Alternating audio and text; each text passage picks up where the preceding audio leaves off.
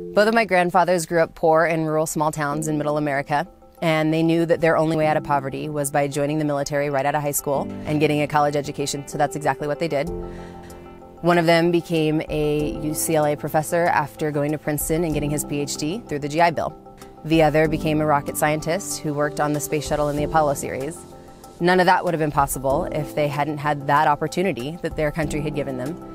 And that has had a positive impact on every generation of my family since then. My dad served in the Air Force and became a police officer.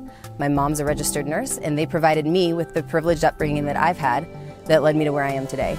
It's time to do everything we can to rebuild the middle class and make the American dream possible once again, and I know that we can do that together.